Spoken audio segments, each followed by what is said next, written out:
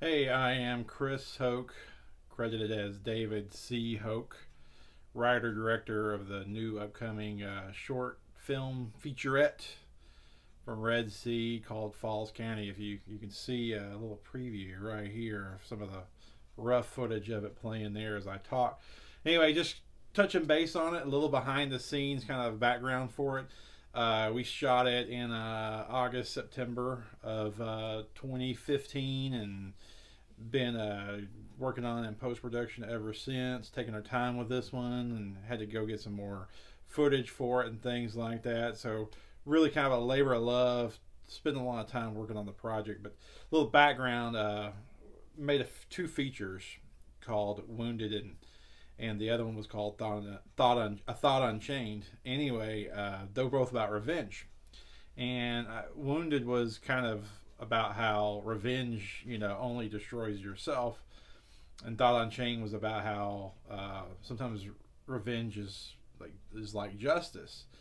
And I was kind of still interested in the whole subject of revenge. It's a common theme in movies, and honestly, I'm kind of reached the point where I'm kind of done with it, but I wanted to see, well, what else is there? What is my revenge trilogy? What is the third part of my revenge trilogy?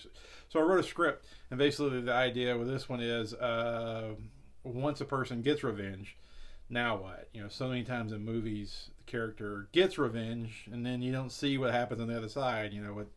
How it's prosecuted, how it's how they deal with it emotionally, any of this kind of stuff.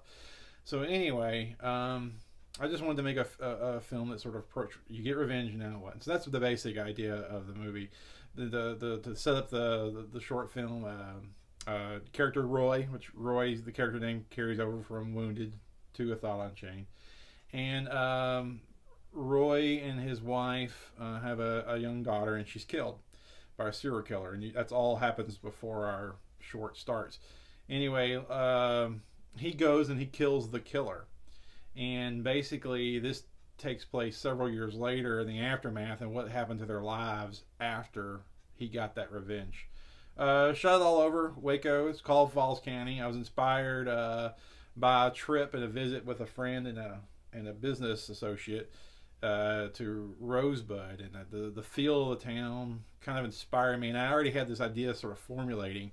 And when I saw that town, that sort of clicked. I saw some of the locations that sort of clicked the rest of the story, and we used a lot, or not a lot, but we used some locations there and around, and we shot in Chilton, so we tried to use actual Falls County as much as we could. And basically the idea is this is a place, this is where they are, and it's not an indictment of the actual Falls County is a good county. This is no means a indictment of the county. This is just where this takes place.